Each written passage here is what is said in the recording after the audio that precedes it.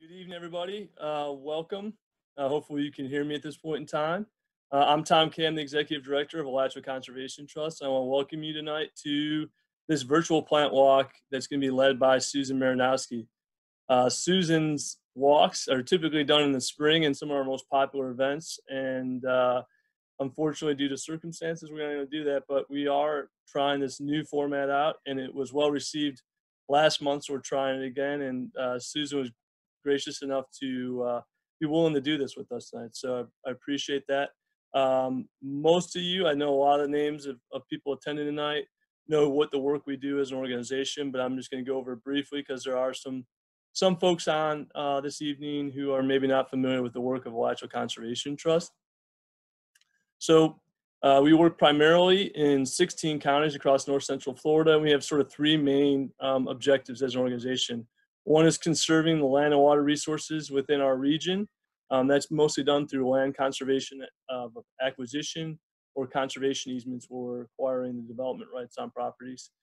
Two is doing restoration on properties. We manage and own about 15 nature preserves right now all across north central Florida.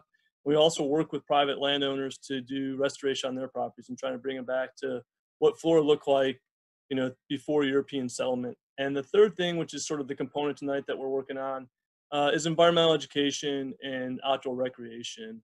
Some of that's geared towards K through 5, and then some of it's just workshops like these to allow people to learn more about their natural surroundings and some of the things that make our part of the country and the world special and unique. And tonight, that's plants. So again, a big, huge thank you to Susan for being willing to do this. And at this point in time, I'm going to turn it over to Heather O'Bauer, our outreach coordinator, to do a more formal introduction and talk about the logistics for this evening. So thank you for coming on tonight, and looking forward to hearing what Susan has to share with us.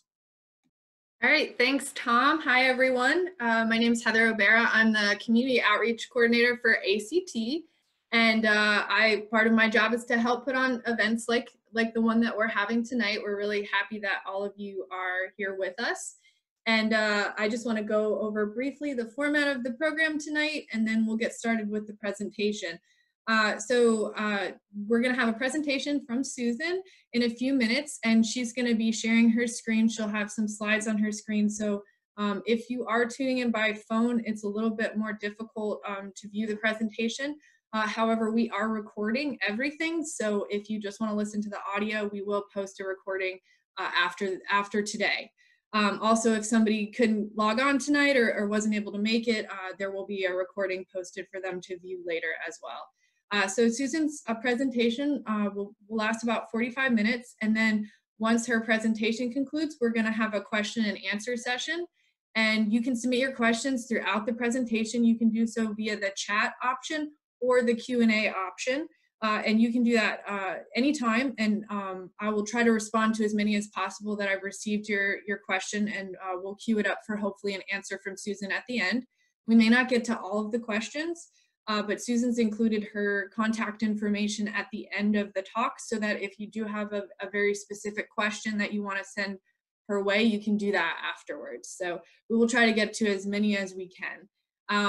And then also, I just wanted to say briefly before I introduce Susan that programs like this are made possible through support from our community, and we're really grateful that you all are here. If you want to support environmental education like this, you can text Florida Wild to the number 44321 and make a donation supporting environmental education that ACT does in the community. So at this time, I'm going to turn it over to Susan, but first I'd like to give a brief introduction, and then we are going to mute our cameras and our mics so that you can enjoy the presentation, and then we'll be back afterwards. So our speaker tonight is Susan Marynowski. She grew up in North Florida and holds degrees from UF in Fine Arts and Wildlife Ecology, with an emphasis in public education. Susan has pursued a passionate interest in native plants and has been a student and practitioner of herbal medicine for over 20 years, having studied with a number of nationally known herbalists. So we're very excited to have Susan with us today. I wish we could have done this in person out on our preserve. Unfortunately, we weren't able to. Susan's been so gracious as to do this via Zoom, And hopefully in the future, we'll be able to get out there with her on one of the preserves. But without further ado, I'm going to hand it over to Susan, and we are going to mute our mics and cameras. I hope everyone enjoys the presentation. So yes, thanks to Heather and Tom and Lisa, to ACT for all the work they do and for providing this platform for a little virtual plant walk. So hopefully everyone can see the slides here, and we're going to get right into it, which is to say, welcome. And we've really had the introduction here. I want to focus tonight on common edible and medicinal plants. And also with a great focus on plant identification. This is something I run into with, helping new people get introduced to the plants, is how to identify them. What is this? So I'm going to give you a lot of hints about that tonight.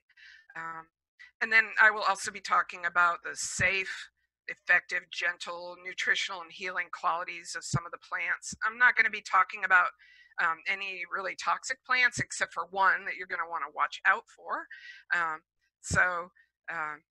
What I really want to give you is, the opportunity to go in your backyard 10 minutes before supper and gather some greens, add them to your meal, add that variety to your diet, and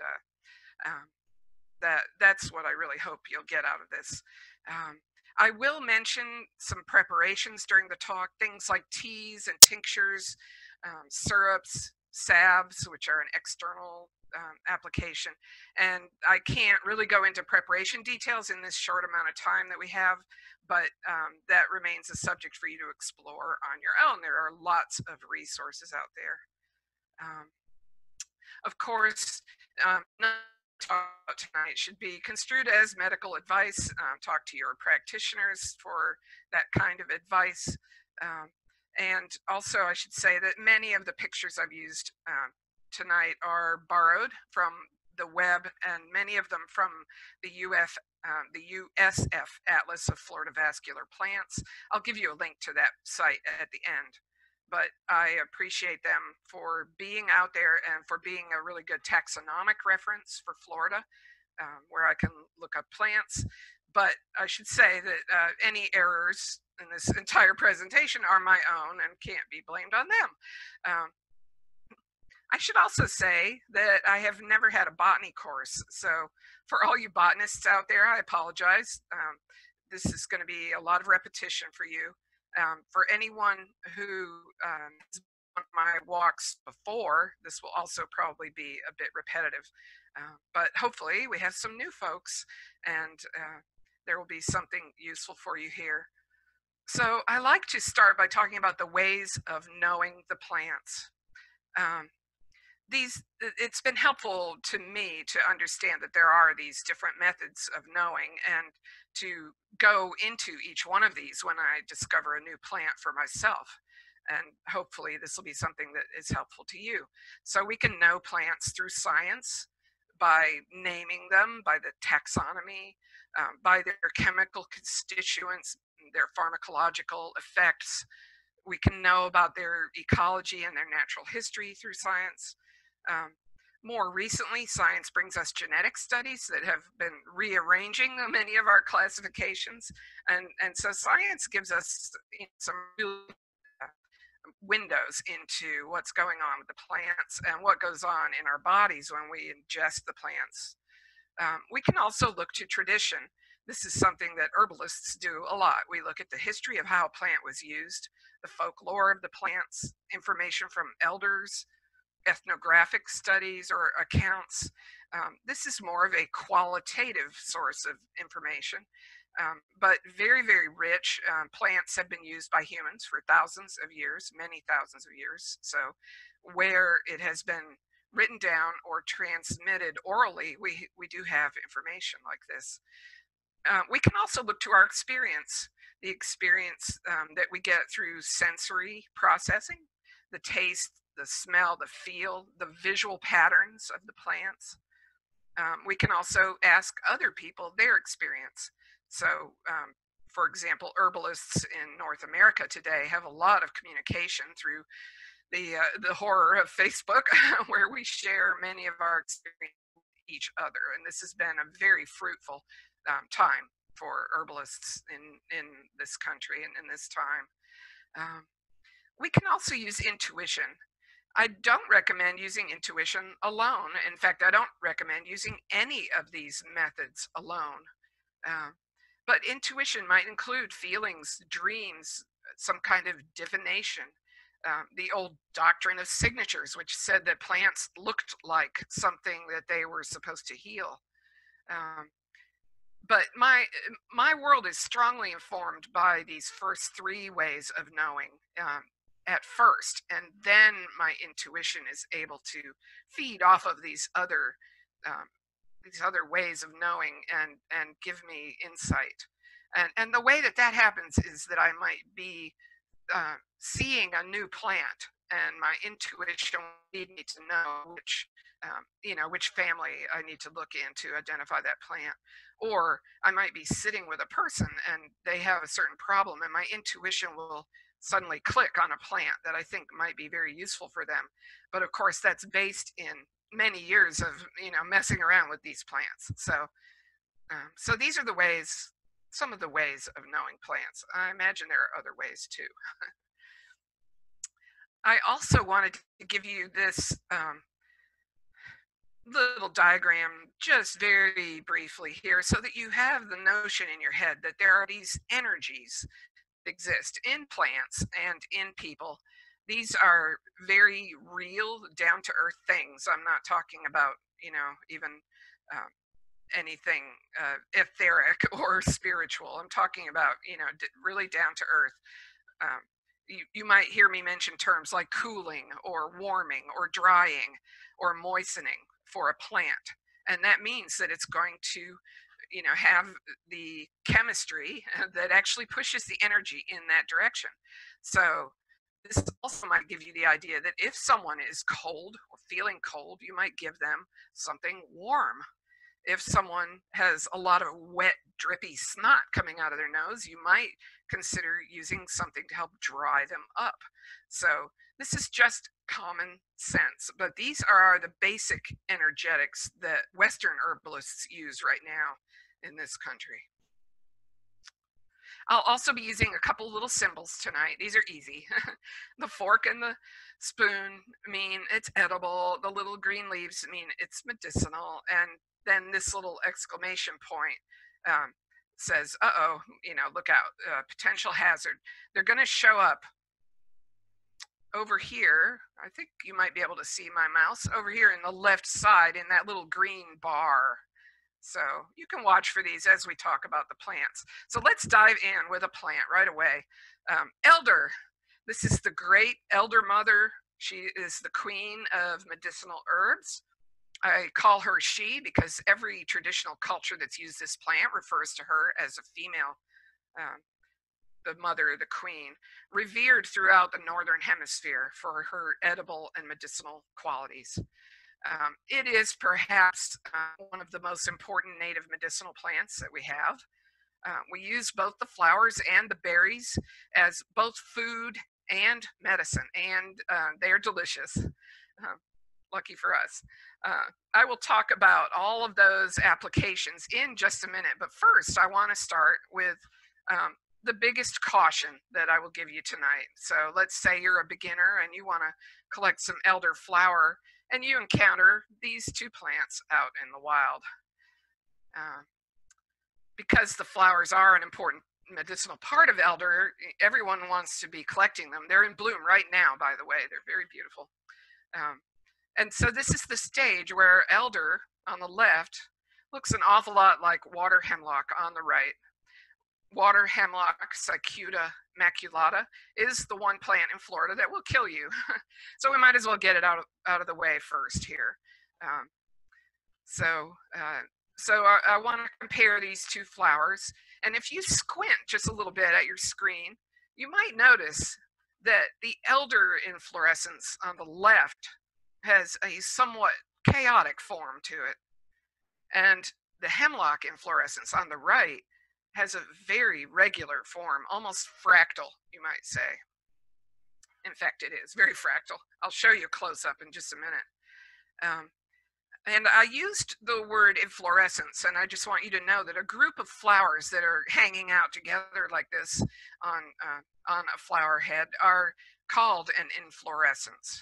So there's a little vocabulary. Let's look at the elder close up. This inflorescence is somewhat flattened, and it has a chaotic form, as I said. Note down at the bottom where I've circled it that the stem splits into 5 parts, and then as it goes up, the flower stem keeps splitting, but it splits at different intervals. They're all different lengths. They're going all different directions. So each time 5 small stems split off, but they are not in any kind of regular form. So this is what I mean by a chaotic form. I may even be using that word chaos incorrectly. I'm sure someone will correct me later, but let's say it's not regular, it's irregular. By comparison, the hemlock inflorescence takes the form of what we call an umbel, U-M-B-E-L, and you can use the word umbrella to remember that if you like. They're sometimes are flat, but they're usually kind of curved like an umbrella. This is a flower cluster in which the stalks are nearly equal length, each stalk, and they all come from a central point on the stem. You can see I've circled that part of it. You could say that this is an umbrella-shaped umbel, if that's helpful to remember it. So looking at them in comparison, you can see on the left the elder flowers in their flat, irregular clusters, and the hemlock flowers on the right in their rounded umbels.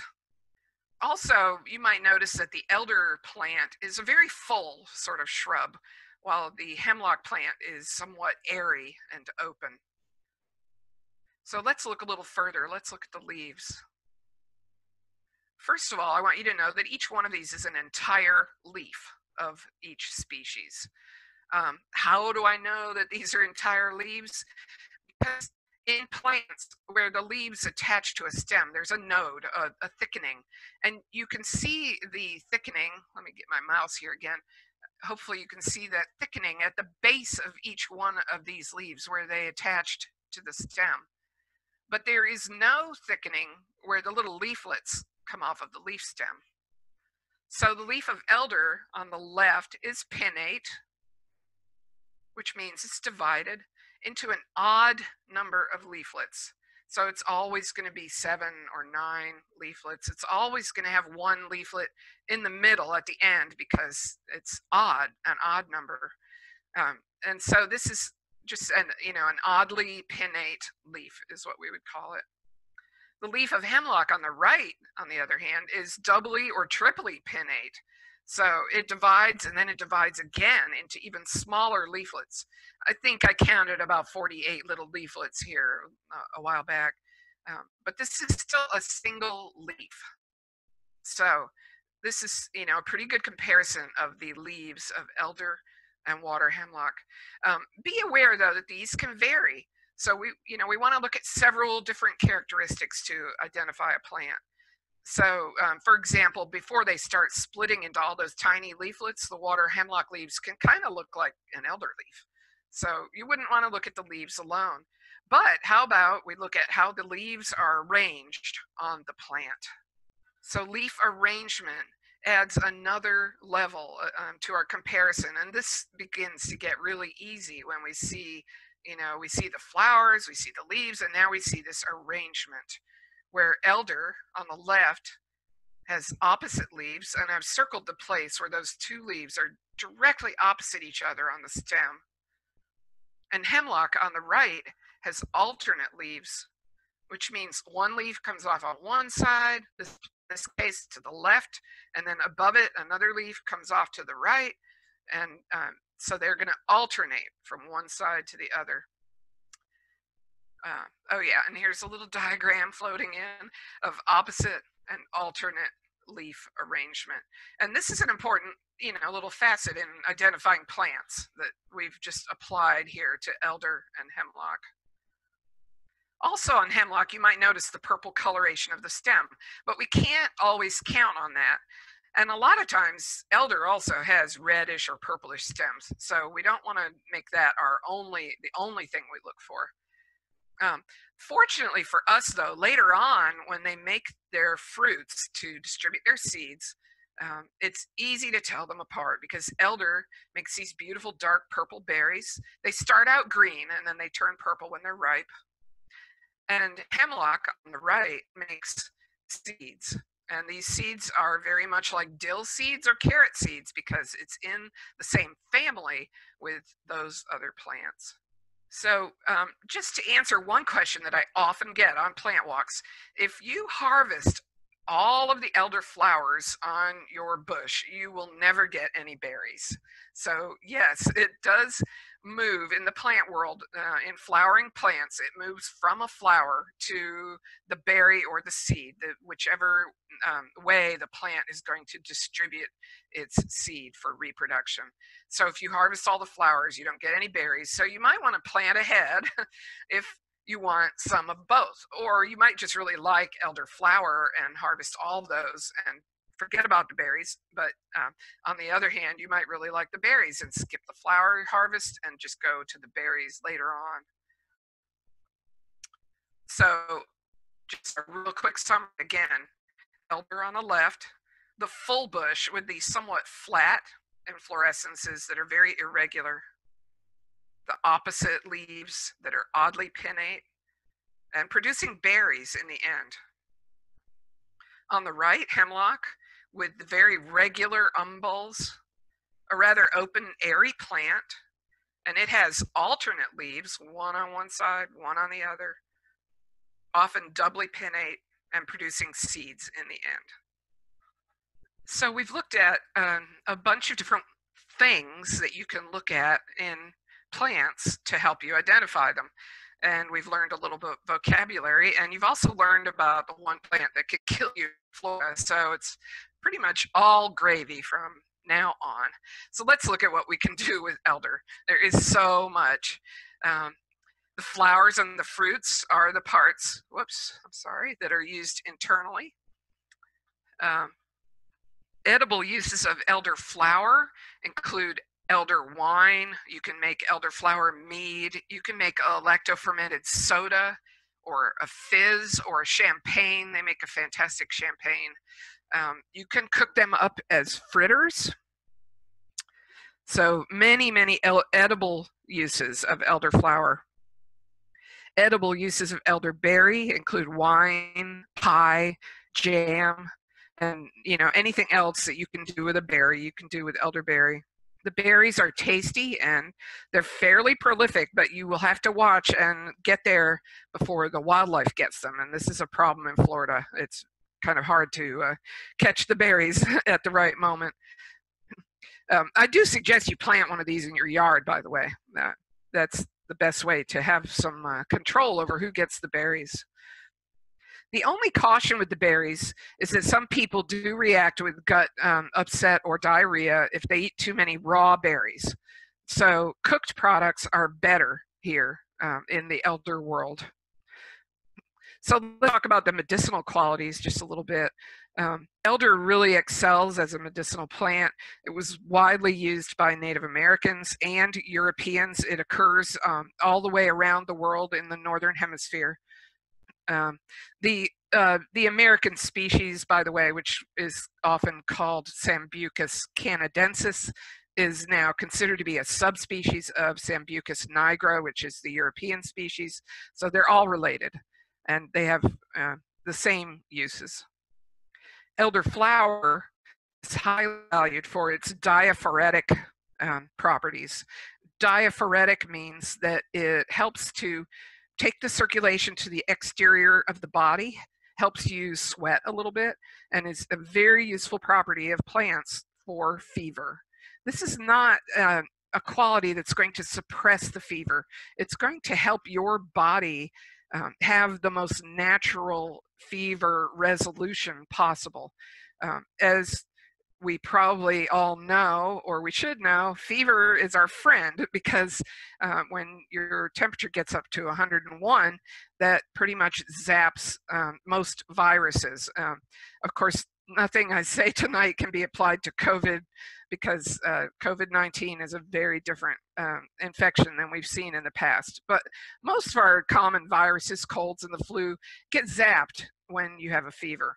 And you want that. The fever also cranks up your internal immune response. So we don't want to suppress it, but we do want some help with it, and elder will help. It is also diuretic, will help you pee a little bit. So it's, immune stimulating and anti-inflammatory. It has these wonderful properties that help when we are feeling at our worst. Elderflower is specific for influenza and the fevers that come with it. It also helps with expectoration of mucus in colds or asthma. And it was probably the part used the most in traditional medicine systems. Elderflower tea has been used for centuries by women as a softening, healing, and beautifying wash or lotion. By men too, I suppose. Have to be a gender specific thing. Elderberries as a medicine are a bit more of a recent thing. They were mostly traditionally used as a seasonal food. So they would be eaten, in the fall when they were ripe, and this is being in the further north part of the northern hemisphere, and would give a little bit of an immune boost going into the winter season.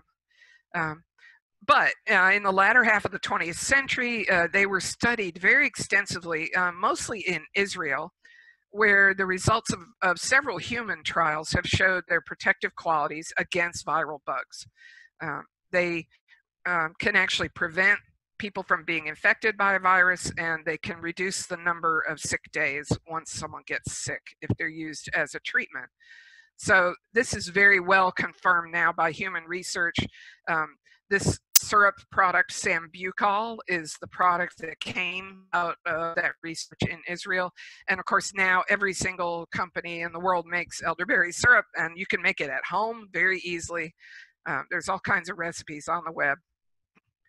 Elderberries work by putting our immune system into a higher state of preparedness to fight off a virus. And it also actively blocks the binding of the flu virus to the cells. So it inhibits the flu virus from replicating. As we all know now that we've heard so much about viruses, they aren't really alive themselves, but once they get into your cell, that's where they replicate. And so elderberry has a very useful function there in preventing that replication. It can be taken as a tea or a tincture or a syrup, or something that would be like a combination of a tincture and a syrup that I would call an elixir. That would be a wonderful way to take it. Whether it works for COVID-19, we can't say, but there are a lot of herbalists working with COVID clients right now, and we're learning more and more about how that virus works. So in summary, both flowers and fruits can be used for their diaphoretic, antiviral, and expectorant properties. The flowers being a bit more diaphoretic, a bit more useful with a fever. The berries being a bit more in the antiviral end of the spectrum. For example, you might want to take them if you think you've been exposed, or if you are just feeling a little run down. The only caution with the berries is that they are an immune stimulant. They are stimulating the immune system. So they might not be appropriate for folks with autoimmune conditions. And they might not be appropriate if the body is already cranked up for battle. There has been a bit of discussion about elderberry potentially causing cytokine storm, which is something we are all learning about with this COVID infection. But this is a far out speculation, if you ask me. First of all, when someone's having cytokine storm, they're in the ICU and they're on their deathbed and they're not taking elderberry. So that's just for starters. And the other thing is that elderberry contains many, many flavonoids and phytochemicals that are very balancing to the body. So it is a very unlikely thing that it would cause something like that to happen. In fact, we don't know of anything that causes that to happen, except that a person is about to die and the body is making a last-ditch effort to save. So that sums up elderberries, elderflowers. They are safe for children. They are safe in pregnancy. The other parts of the elder shrub tend to be a bit more on the toxic end of the spectrum. So they can be used externally. The bark and leaves are wonderful as an antiseptic wash or as a pain-reducing salve. So the only caution, the real caution, is don't confuse it with hemlock. Cook the berries and enjoy. So you've seen me use this term Sambucus nigra for the elder. And this brings up the whole way that we name plants. And again, apologies to the botanists. I know you guys are bored by this business, but here we go. Genus and species are the ways that we name all of the biological organisms on the planet. We also have common names for a lot of things, but there could be a problem with common names, because if you sent me out to get snake root, for example, depending on what part of the country we're in, I think there's about 10 different kinds of plants that are called snake root, including echinacea, black cohosh, and a number of other plants. So so what do you mean? You got to tell me the genus and species. This is botanical Latin. Latin is a dead language, but it's kept alive by us using it for naming the living things on Earth. This language is maintained by international agreement. Everyone understands it. So you can go to any country and ask for Sambucus nigra syrup, and they'll know what you mean. They might not know the word elder. So every organism, is assigned a genus and species according to their place in the classification of life. So the genus is a general term and the species is specific. There are about 15,000 genera in the plant kingdom and about 300,000 species in the plant kingdom. So it helps if you're planting a landscape or ordering medicine to know, what the genus and species are. For example, if we want black cherry, the second plant on the list here, Prunus serotina, wild cherry or black cherry, we need to ask for Prunus serotina, or else the nursery might send us a plum, a peach, or an apricot, or even an almond. They're all in the Prunus genus. So the big question is, how can I remember those 300,000 plant species in the world? Okay, well, let's narrow it down to North Florida, where we have 3,000 species of plants, give or take a few. So genus is species, sometimes hard to remember, and there are a lot of plants. So I have found it really, really helpful to take a bigger picture view and learn my plant families. And so now we get to the taxonomy of all living things, including humans. But plants are what we're talking about tonight. So we take a step back, a step up, and we go to family, which is an umbrella grouping over genus and species.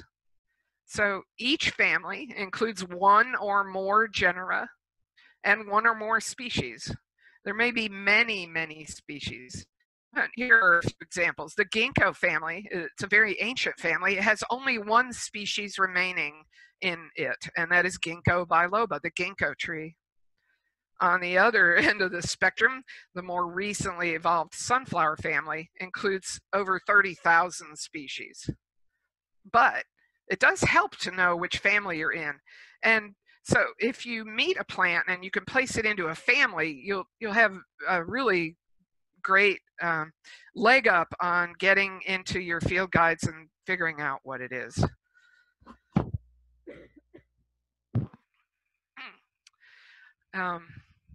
And so around here in North Florida, if you learn about 30 plant families, you'll have a framework for pretty much most of the things that we see.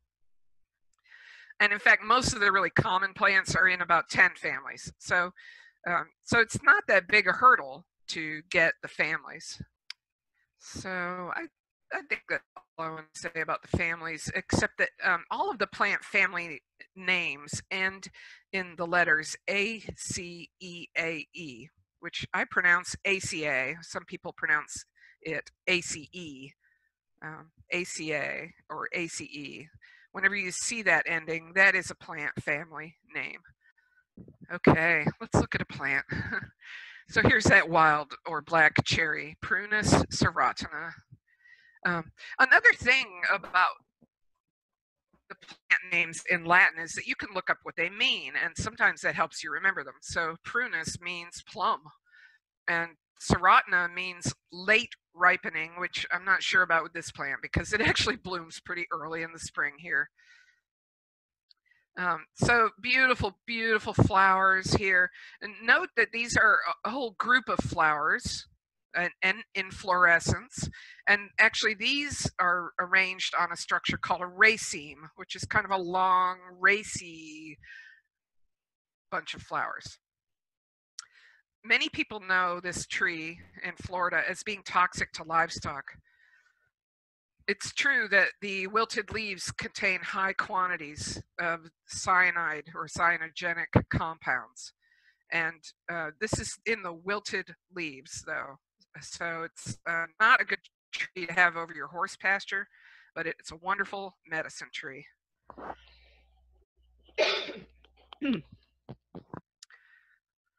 The fruits of black cherry are entirely edible and delicious, and they have a large pit compared to the size of the fruit. So there's not a lot of meat on them, but if you can gather a good quantity of them, you can make a pie or jam or a wild cherry liqueur, which is very good. I can recommend it. Or include them as a flavoring in a cough syrup, for example.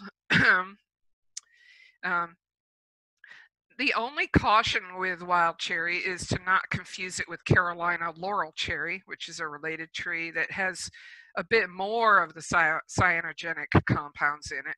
Not enough to kill someone, but it could make you sick. So these are two trees that you'll show you in the wild. It's a little bit hard for me to show you the difference, but one of the big differences is that wild cherry is deciduous, so it loses its leaves in the winter. They turn a beautiful sort of yellow-orange color before they fall. And the Carolina laurel cherry is an evergreen. So that's a big difference. And you can go out and look at these and learn more about them. But speaking of the cough syrup, I want to talk about the bark because that is the true wonderful medicine of black cherry. Wild black cherry has a very characteristic bark pattern, kind of like a checkerboard texture. You can see on the mature tree on the left here. When it's harvested and dried, it makes a wonderful, wonderful syrup. This was perhaps the most important medicine tree to Native Americans in the U.S. I harvest from smaller trees or pruned branches, like the one you see on the right, because they're easier to peel. I harvest them in the winter in Florida, whatever is left of winter.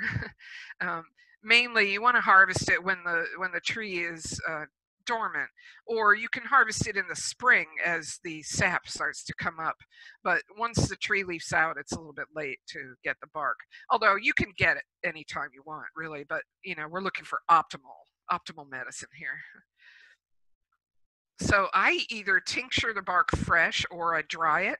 You can see some dried bark in the middle here. It dries to a very pretty sort of rusty color. And then I make a syrup with it. And the syrup or tincture are calming to a hectic cough. Now, this is the kind of cough that someone has that's keeping them up all night. They help to actually dry out mucus a little bit, but they also help the body to effectively expel the mucus from the lungs. So it's working on multiple fronts here to help us with some congestion or bronchitis or, lung issues. So very, very nice native medicine. And so here you have met your first plant family that I'm going to talk about tonight, which is the Rosaceae. And as you can guess, roses are in this family.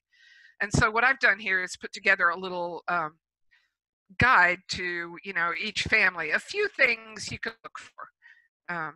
So rose family members have sepals of 5, and I've circled the sepals over here in the yellow circle. Those are the green things on the back of the flower. Together they are called the calyx, but individually they're called sepals. It also has petals of 5, which you can see on the front of the flower. And all those double and triple roses, they still have 5 petals or a multiple of 5. So they adhere to the rule. They have numerous stamens, so many stamens we can't count them. The stamens are the yellow pollen-bearing bodies in the middle of the flower. These are the male parts of the flower. And then the female part of the flower is right in the middle. It gets pollinated and it forms a fruit like the rose hips on the right. And often in this family, the fruits will retain the sepals. So you can see these rose hips each have 5 sepals, like a crown on the top of them. I say often, some of the fruits retain the sepals, some do not. And we'll talk about those in just a minute. So the retention of the sepals is true of some other families as well. For example, the blueberry family, you might have noticed the berries have a little crown, a 5-pointed crown on the end of them. Those are the sepals left over from the flower. But my point is that that's a different family. And so many of these characteristics of plant families will apply to a lot of different plant families. But it's the combination of characteristics that make a pattern that applies to one family. And so when we combine these sepals and petals of 5 numerous stamens, we get the rose family. And just to back up real quick here to the wild black cherry flowers, if we could look at one of these flowers alone, we would see that it has 5 sepals, 5 petals, numerous stamens, and that it would, fit that pattern of the rose family. Here's another member of the rose family with some sepals remaining, and if you guessed, this is a wild crabapple. Those apples from the grocery store also retain their sepals. They get a little smaller on the domestic fruits, but yeah, you can see these on pears as well. And yes, those are all members of the Rosaceae family. Here's another member of the family that doesn't retain the sepal in quite the same way. The sepal is kind of at the bottom, at the back of the fruit instead of at the front of the fruit. Blackberries. So our native blackberries or dewberries, and if you look at this flower, you'll see the 5 petals, the numerous stamens. It has 5 sepals in the back. I can tell you that already. So you may have noticed from the blackberries around here that they're kind of dry. The leaves are dry. They have thorns, of course. Some members of this family have thorns. And this gives us a hint to what blackberry can do for us, and that is that it is a drying and astringent plant. When I say drying, what I mean is that it dries the surface. If you've ever taken a bite of a unripe persimmon, you know what I'm talking about, that dry mouth feeling. But also what astringent plants and the astringent flavor does is that it preserves the moisture inside the tissues. So it's having a dual action. It's drying the surface, but preserving moisture in the tissues, which is a really, really great action. So a tea made of blackberry leaves can be used very much the same as you would use the more well-known red raspberry leaves that are in commerce in the treatment of wet conditions such as a runny nose or diarrhea or leukorrhea, vaginal drippiness. a tea or tincture of the roots is especially useful in the treatment of diarrhea. This is maybe our best diarrhea treatment, the roots of blackberry. So that sort of sums up blackberry. Also, it could be used externally as a wash for things like hemorrhoids or anything that's oozing or weeping. Like if you had road rash down your arm and it was just really oozing, you could use a blackberry tea, blackberry leaf tea on that to dry it up. It has a lot of tannins in it, so it's going to make the proteins in the skin tighten up. Also really useful for poison ivy or poison oak where it's oozing and weeping. So this is another way that knowing plant families can help us, because all of the members of the Rosaceae family, they're all mild astringents of one kind or another. They also have a lot of wonderful fruits that contain all these really healthy flavonoids that are good for our blood vessels and our skin and, you know, all of our internal organs. They also tend to be cooling and calming. So nothing as wonderful as some blackberry juice on a hot day, or some juice from any of the other Rosaceae family members. So we have apples, which are Malus species, M-A-L-U-S. We have the Prunus species. That includes the plums, the peaches, the cherries, the apricots, the almonds. We have the Pyrus species. Those are the pears. We have the Fragaria species, the strawberries, and we have all of the rubus species, the blackberries, the raspberries, the dewberries.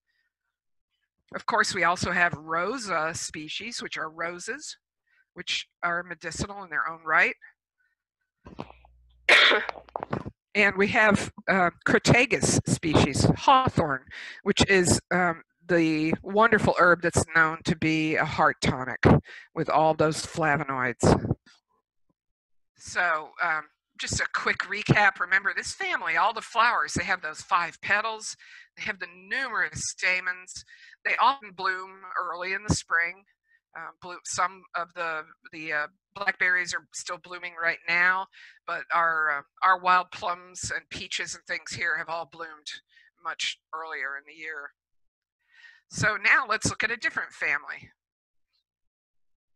This is another native, Monarda punctata, called horsemint or dotted horsemint, or bee balm is another general name for it. It is related to all the other bee balms that are in cultivation and the wild ones that grow in other parts of the country. This is an aromatic and strong flavored member of the mint family. So it is antimicrobial, and by that I mean it helps to balance the microbes in the body.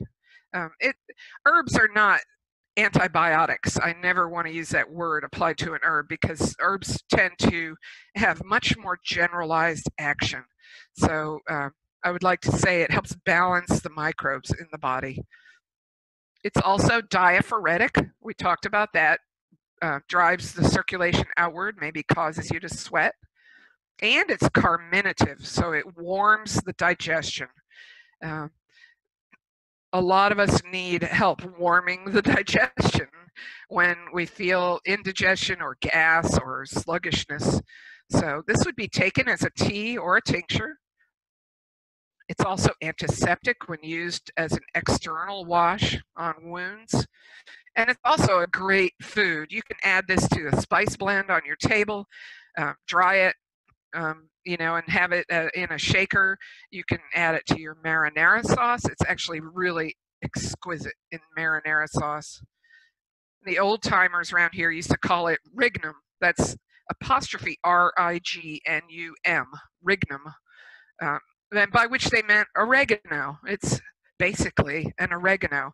Anything that you can do with oregano, you can do better with our native horsemint, I will submit to you. So I just want to point out the structures on this plant really briefly. In the picture on the left, they're labeled. We have green or green and white leaves, and then we have sort of pink bracts. And then inside there, we have the flowers. Let's look a little more closely at those flowers. If you get really up close, this is what you would see.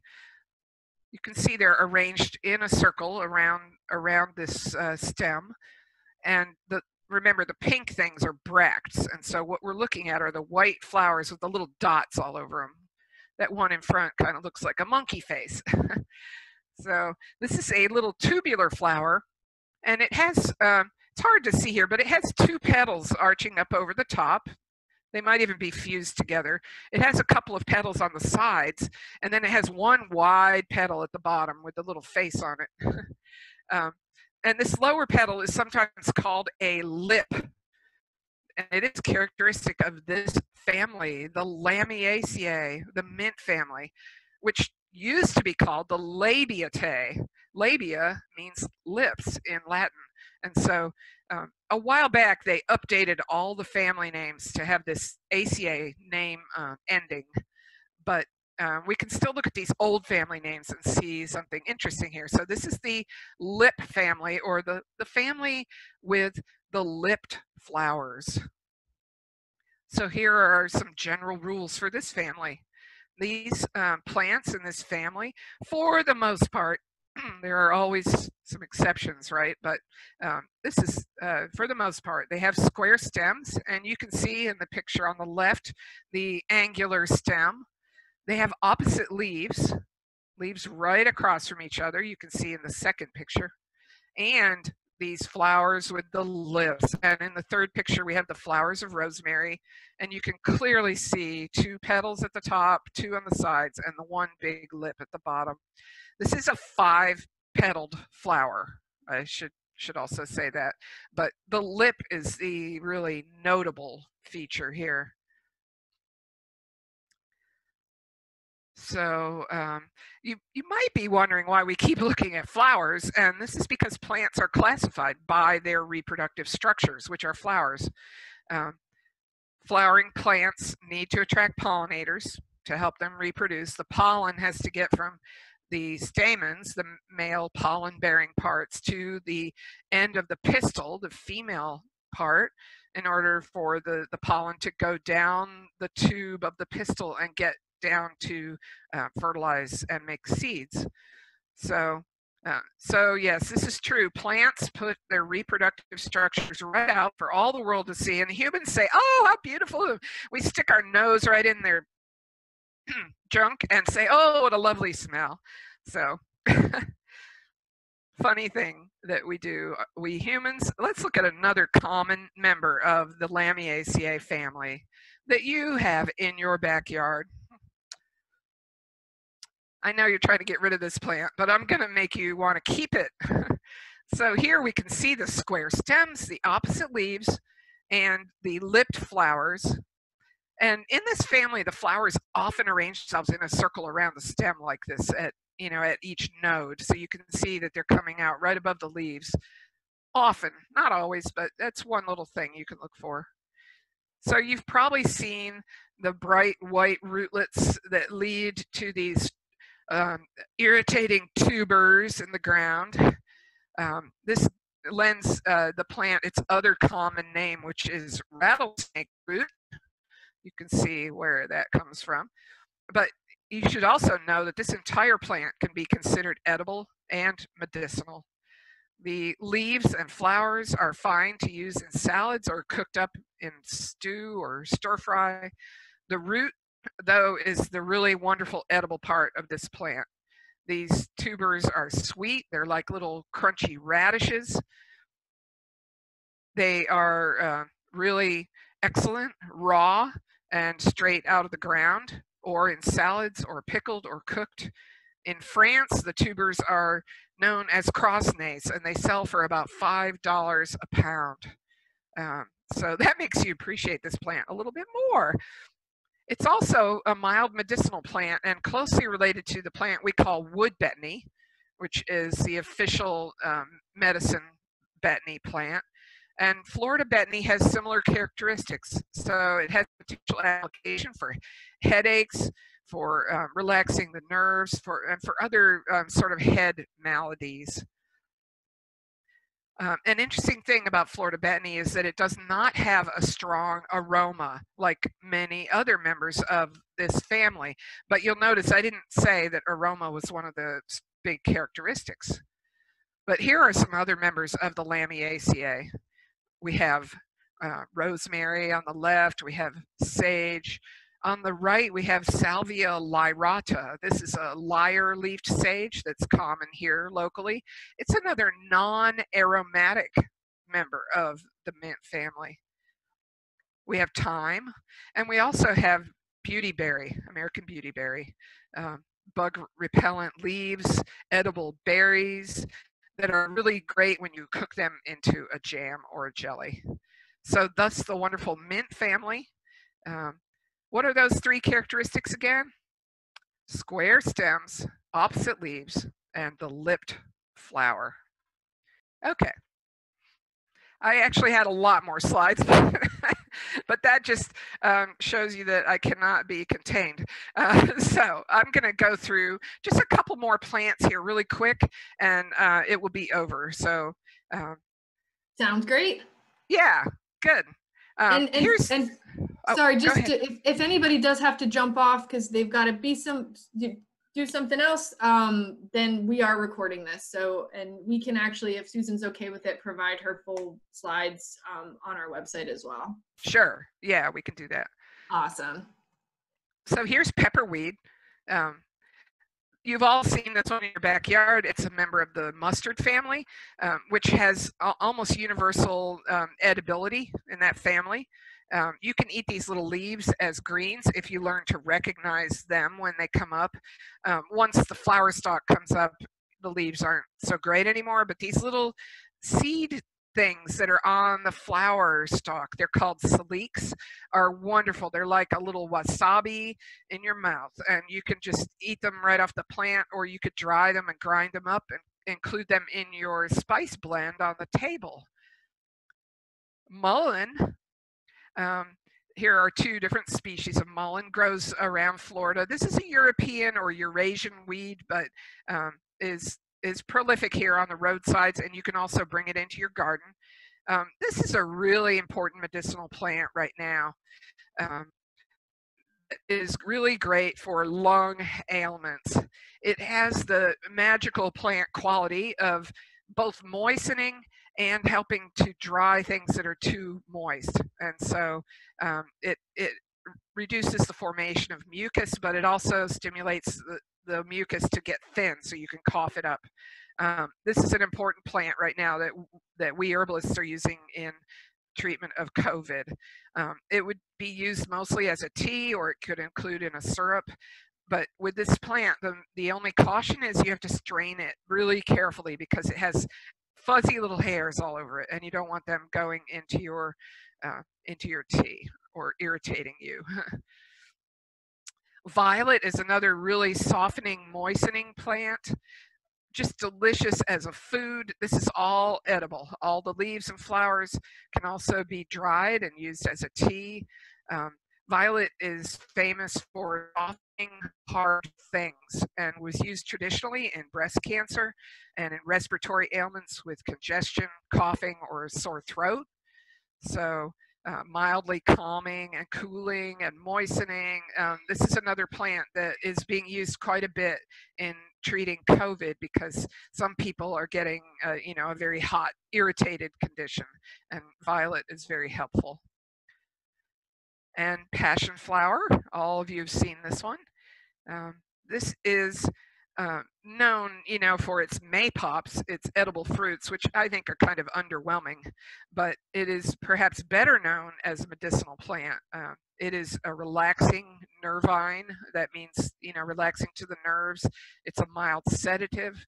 It's really great for insomnia, for nervous tension, irritability, premenstrual tension, perimenopausal tension, any kind of tension, especially for people who have trouble falling asleep because their minds are running in circles. That's all of us, right?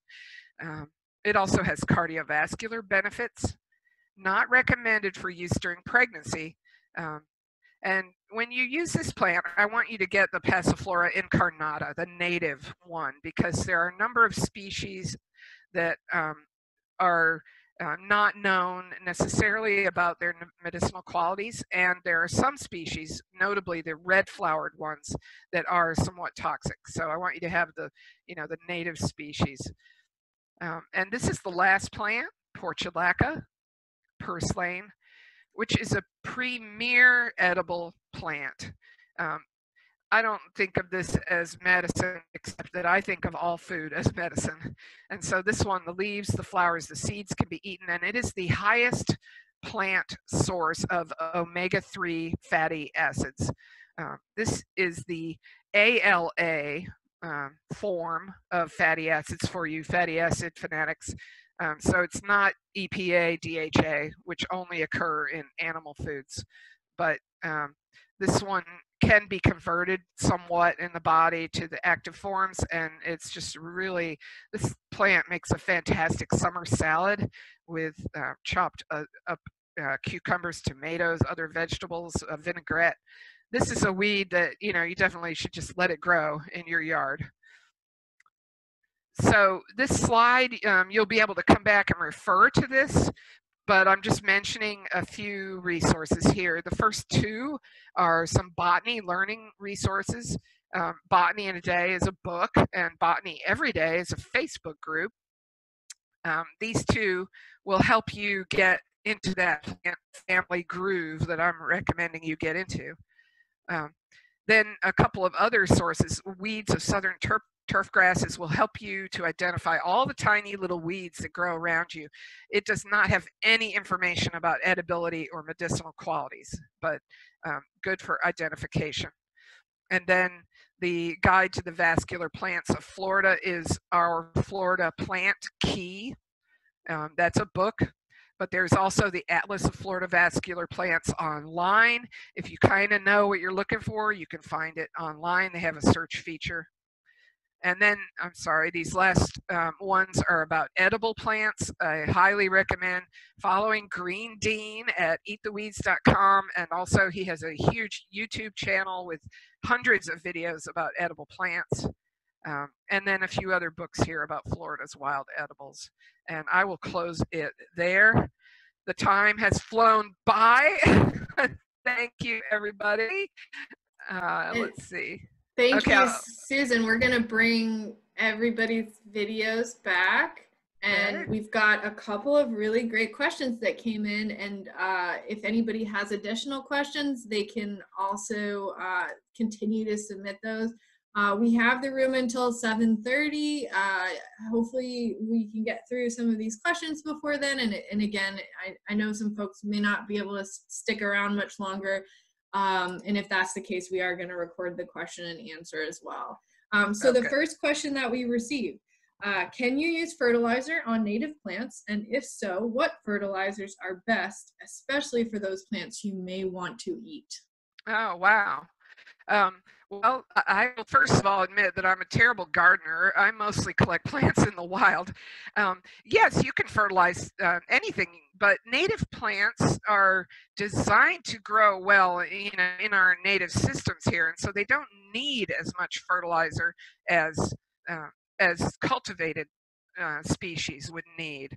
So, I would recommend, if you want to fertilize native plants, say you just really want to have some good production, that you use a really low level fertilizer on them, maybe even just compost stirred into the soil.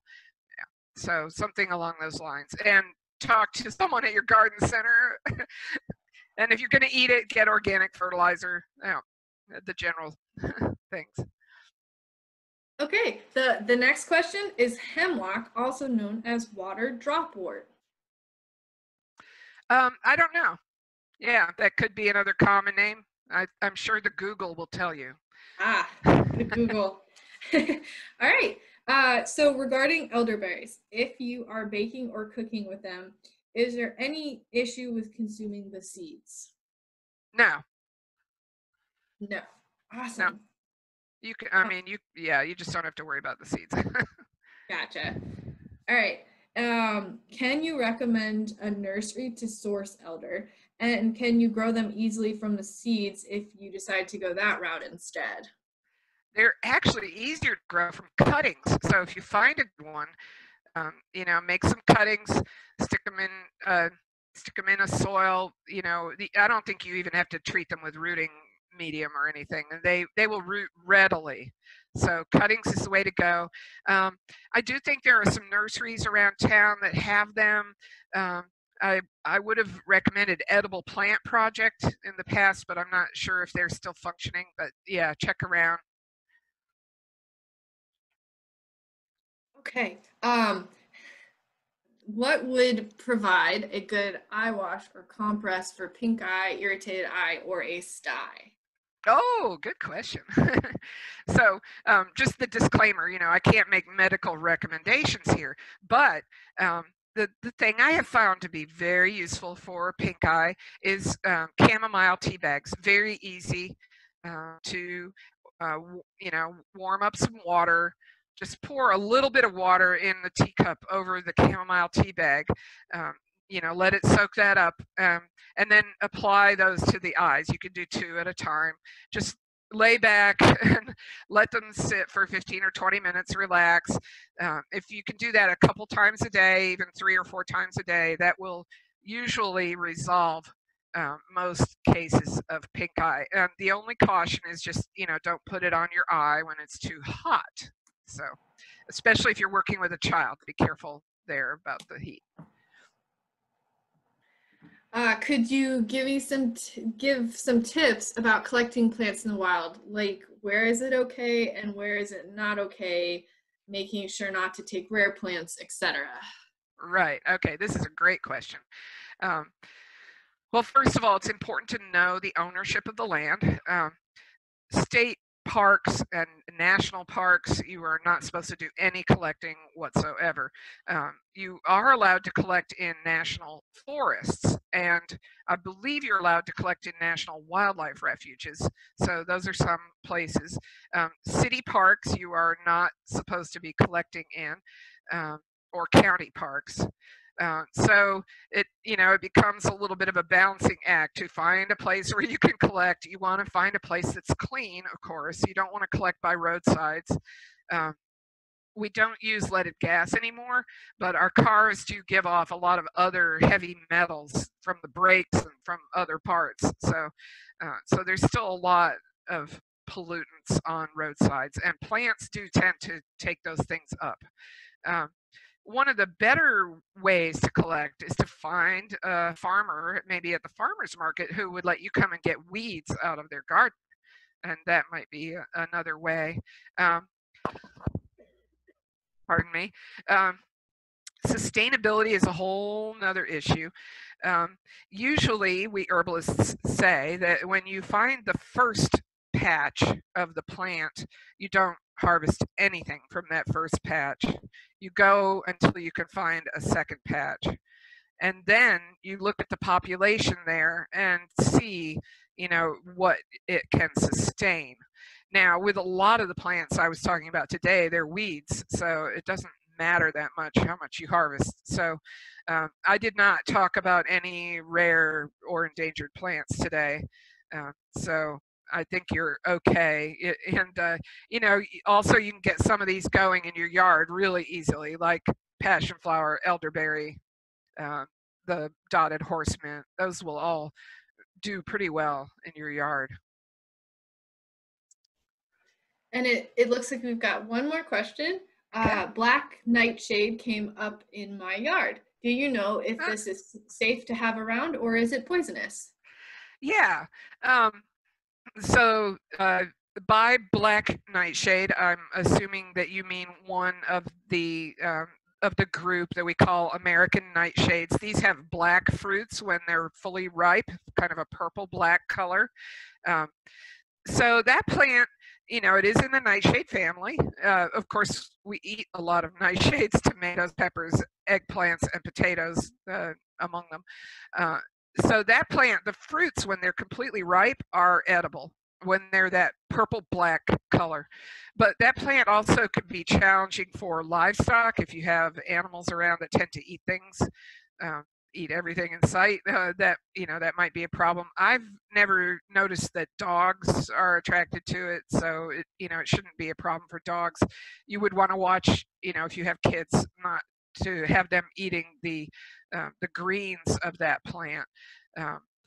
But the black, the fruits are green at first and then they turn black, and those are edible and they're really quite nice. And for a little more about that, I would recommend going to Green Dean's site, eattheweeds.com, and checking out what he says about the American nightshade clan of fruits. And by the way, those plants have white flowers. If the plant has a purple flower, it is in the more toxic category for that particular genus. So so you're going to look for the white flowers and then the dark purple black berries at the end. They're like sweet little tomato berries. Okay, and while we were answering questions, Tom was kind enough to Google hemlock, and it is also, according to Google, known as water dropwort. Okay, so, great.